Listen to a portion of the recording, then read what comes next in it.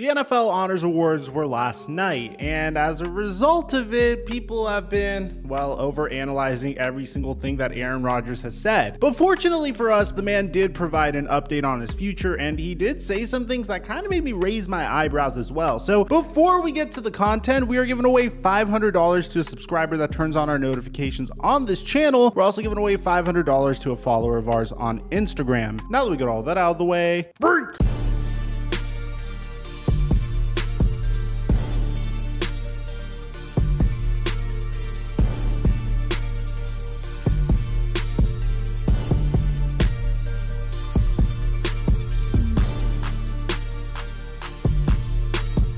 The Super Bowl is around the corner and I'm in the mood to try to make some money, but I don't want to really break my bank doing it. So what better way to make some money than using my promo code Mikerophone, claiming the free $5 credit from using my promo code, and then entering in a $4 contest to potentially win $1,440 in potential prizes. So we're entering this multi-sport Super Bowl 5-time pick'em. Between the LA Rams and the Cincinnati Bengals, I get the most points if the Cincinnati Bengals win, and they are the underdog, so I do think they could pull it off. I can't see Jamar Chase and Joe Burrow losing, but I would be happy as a Rams fan if the Rams pulled it off. We got the Red Wings versus the Minnesota Wild. I'm gonna go with the Red Wings. Toronto versus Seattle. Let's go with Seattle. Chicago versus Winnipeg. Let's go with Chicago. San Jose versus Edmonton. I'm gonna go San Jose. The Pistons versus the Wizards. The Wizards stink recently, so I'm gonna go with the Pistons. The Kings versus the Nets. The Nets stink recently. I'm gonna go with the Kings. We got the Thunder versus the Knicks. The Knicks actually really stink recently, so I'll go with the Thunder.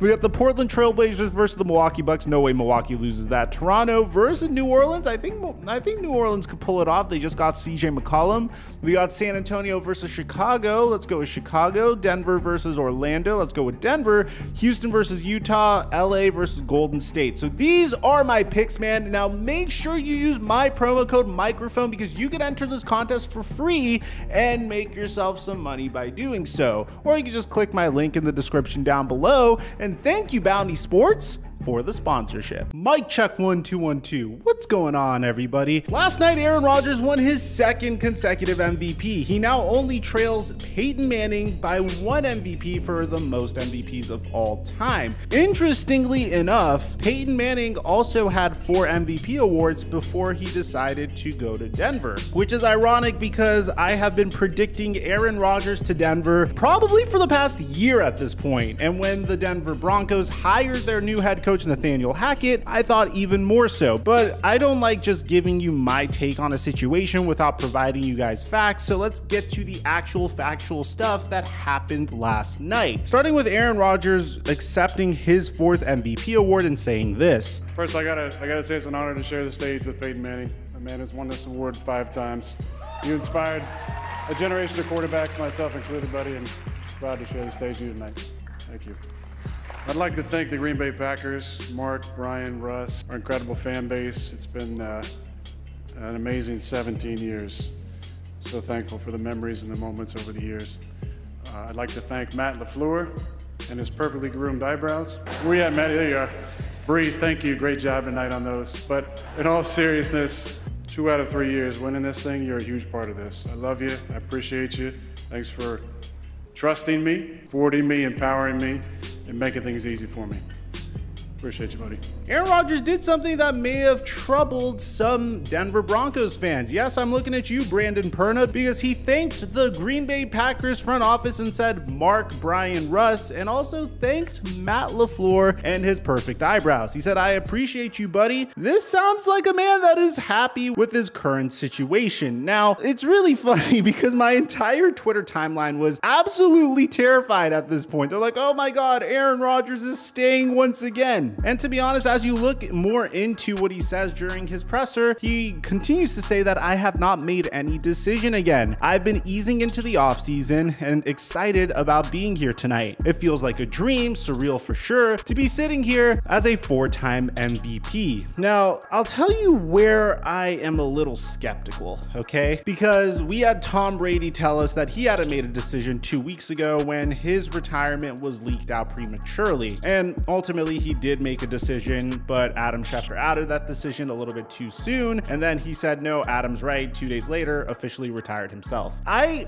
do think that Aaron Rodgers has made his decision because we made videos in the past where Aaron Rodgers said that he was planning on leaving the Green Bay Packers fairly soon. There's this report that he was trying to recruit people and build a super team in Green Bay. There's been other rumblings stating that he would want Marquez Valdez-Scantling and Devontae Adams to join him wherever he goes. And I think the biggest indicator that he is probably not going to be a Green Bay Packer anymore, at least, and I could be wrong, this is just my take on the matter, is the fact that they have no cap space to improve. I think they've plateaued in terms of where they could go as a franchise. And I know this is going to bother some Green Bay Packers fans, but I'm just giving you what I believe is going to happen. I'm just a dude on the internet. I could be wrong. Now, here's the thing that troubled me that is an indicator for him staying, saying, according to Ari Meirov, he said, talking to the media now, Aaron Rodgers said that he has not made any decisions on his future, but he had productive conversations with the team. He once again reiterated that a decision will come sooner rather than later and says that it's bittersweet to lose Nathaniel Hackett. So here's why I think it's interesting, because you could take that last bit saying it's bittersweet to lose Nathaniel Hackett in two ways. The first way you could take it is, oh wow, he's going to come back to the Green Bay Packers and he's really upset about the fact that Nathaniel Hackett isn't going to be there. You know how much Aaron Rodgers loves Nathaniel Hackett.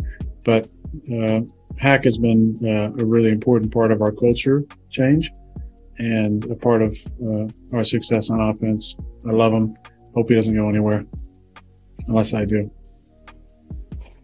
And Nathaniel Hackett is now the head coach of the Denver Broncos, which is why you can make an argument for Aaron Rodgers to come out and say, hey, I want to go to the Denver Broncos because Nathaniel Hackett is there. You can make an argument for either side in this scenario. And in the most Aaron Rodgers-like fashion, he completely turned the situation upside down, saying he doesn't fear retirement and that he's satisfied with his career right now. And again, here's the thing you got to know about Aaron Rodgers. He gets so much pleasure from doing this to the media. He said a couple of weeks ago that he wasn't planning on retiring, but now he's saying he doesn't fear retirement, which I guess if you want to go really freaking deep on it, he just says, I'm not afraid of retiring. Who says anything about retiring this year? Ultimately, I honestly can't stop smiling whenever I cover this situation because we could all tell that Aaron Rodgers knows that everyone is really holding their breath to see what decision he makes. If he goes to the Denver Broncos, the NFC gets significantly weaker because they just lost Tom Brady and Aaron Rodgers. Aaron Rodgers goes to the Denver Broncos and creates one of the most competitive divisions in the entire NFL. The AFC West with the Kansas City Chiefs, the Las Vegas Raiders, the Los Angeles Chargers, and the Denver Broncos. And if you look at their records this year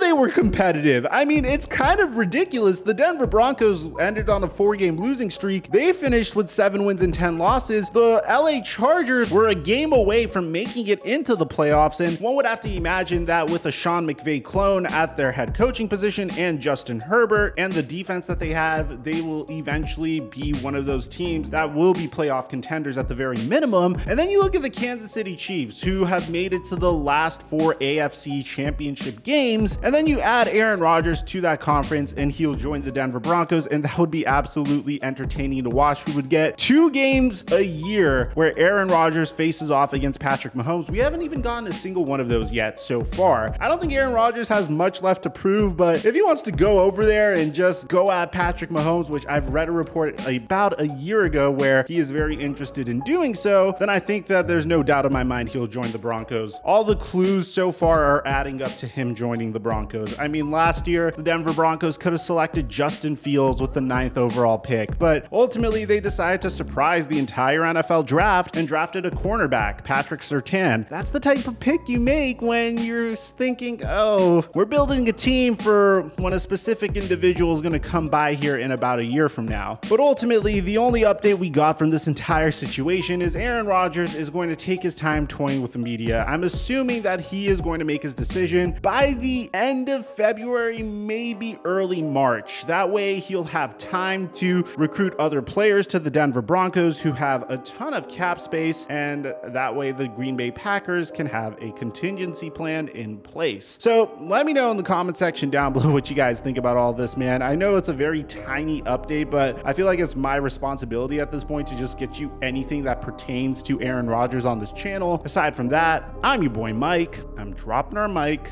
until our next upload.